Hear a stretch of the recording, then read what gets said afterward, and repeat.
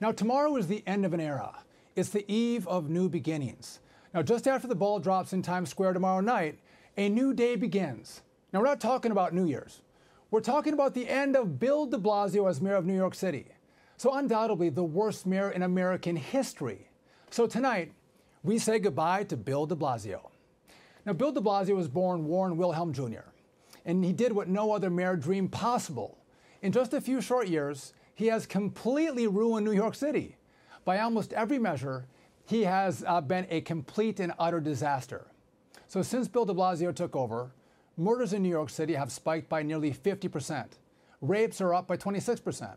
According to a report by Busby, which looked at data from the American Housing Survey, along with other federal data, New York City is by far the dirtiest city in the country. New York City also had more than 2 million homes with pest infestations, which include rats, roaches, and mice. A state audit confirmed the filth, with most inspected city blocks and sidewalks found to be dirty. So it's confirmed. So under Bill de Blasio, New York City transit is disgusting too. According to internal Mass Transit Authority documents released earlier this year, subway cars have been soiled with blood, vomit, urine, and feces. In June of this year, for example, there were over 130 incidents of soiled train cars. That included 27 trains covered in poop, 26 covered in vomit, and 21 in urine. When Bill de Blasio hilariously tried to run for president, this show was one of the first to challenge him on that. The city is dirty, and it's getting dirtier. One of my producers told me just yesterday that he was in a crowded subway car and a man dropped his trousers and defecated in the middle of the car, and no one did anything about it. And that's a metaphor for what's happening. I go there regularly, and I have my whole life, and every time I go under your mayorship, it is dirtier. There's filth on the sidewalks. Do you notice any of that? You weakened the sanction against public urination, and as a result, the city smells like urine. No. Do you notice that? Tucker, it's just not true. I go all over New York City all the time. I'm sorry. I've been here for decades and decades. This city is more orderly and cleaner and safer than it's been for many, many years. We got more to do, and we're going to keep making it better.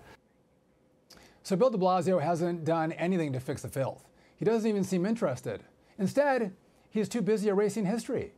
Bill de Blasio supported the removal of the Teddy Roosevelt statue outside New York City's American Museum of Natural History, which is a museum Roosevelt's family helped found.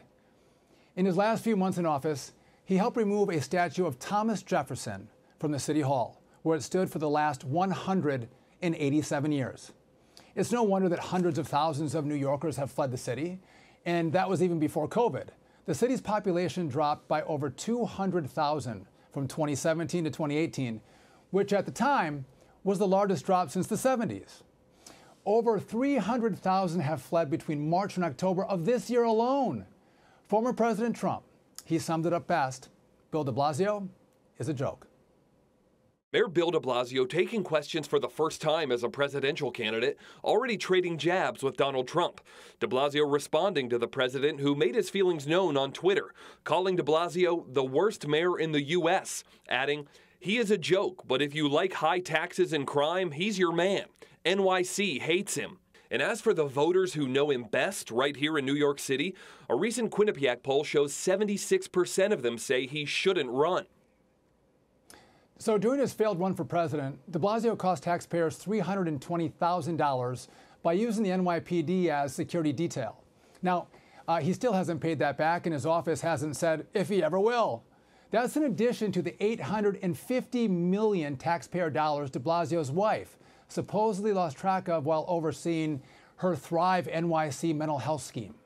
So these are just a few of the reasons why we'll be happy to see Bill de Blasio leave.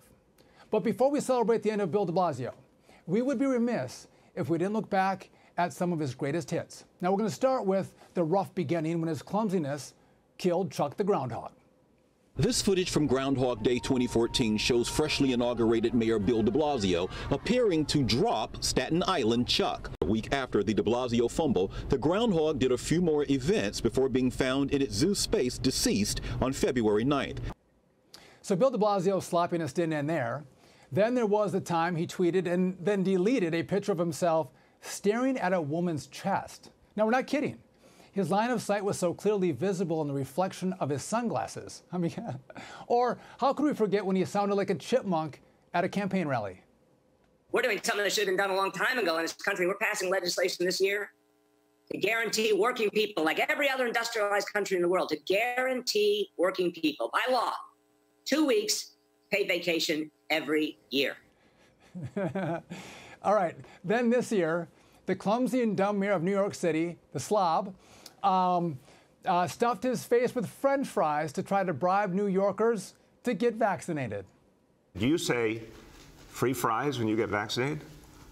I got vaccinated. You're saying I could get this, these delicious fries? Just think of this when you think of vaccination. Vaccination.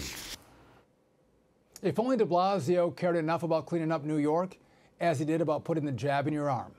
Well, farewell, Bill de Blasio. You won't be missed. Hey, Sean Hannity here. Hey, click here to subscribe to Fox News YouTube page and catch our hottest interviews and most compelling analysis. You will not get it anywhere else.